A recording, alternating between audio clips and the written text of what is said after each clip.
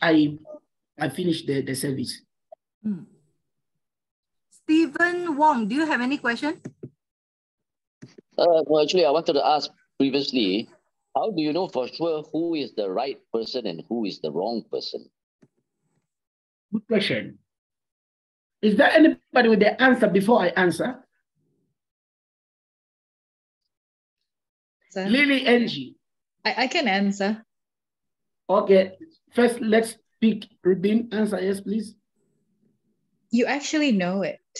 You're just not so sure about it. You can sense it. There is no way that you will not know who is right and who is wrong.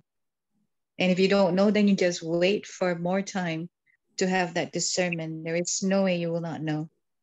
As like the prophetic pastor said, the family or whoever the closest knows your strength and the weakness and vice versa. That's my answer. Who else can answer the question of Stephen?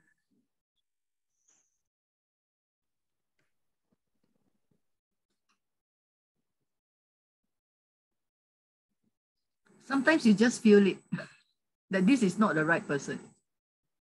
Okay. Let me give you the other answer. All the answers that you have said is correct, but here's the other answer.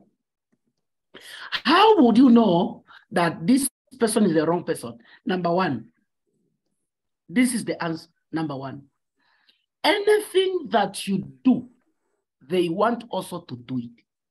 Anything you achieve, they want also to achieve the same way. They are on competition with you, not that they are inspired by you. Wow. They want to do exactly the things that you have done or better than you. Just know they are very wrong people. Stay out.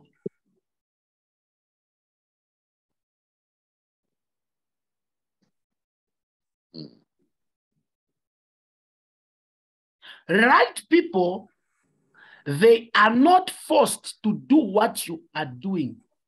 They are grateful because you are blessed. If today you were to buy a beautiful car and one of your good friends, you have seen that his standard cannot afford to buy this car and is forced to buy a better car than yours, run away. Competition. That's the easiest way to know. The other thing, how would you know? The other answer, how would you not say this person is wrong in my life? When you do something good, they will appreciate you. They will appreciate you. They appreciate you right now. Then after appreciating you, they will go and tell other people what you have achieved. Right people, they don't take your testimony to share on your behalf. They wait you yourself to share to everyone. If you have done something, then somebody takes and shares to people. That person is very much dangerous. What God has done for you, it is you yourself to share with us, not me to share with your friends.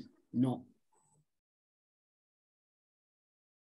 It is you who God has blessed. So it's your duty to share your blessings with us, not me sharing your testimony to people. I'm a wrong person. Run away. Is that called You may gossiping? not know. You may not know the other thing they said to those people when they were talking about your greatest achievement. Oh, God has blessed you with a car. No, let me tell you something. Pastor Veronica, God has blessed her with a big car. No, nowadays, she cannot even greet. You understand? Those people, when they are sharing what God has done for you to other people, they may add up a lie. A right person, when God has blessed you, when you tell them, they'll keep it to themselves, waiting for you to tell the rest. not them to have the capacity, the courage to talk about what God has blessed you with. They are wicked people. If you don't believe this, write it in your diary. Once it happens, you remember me.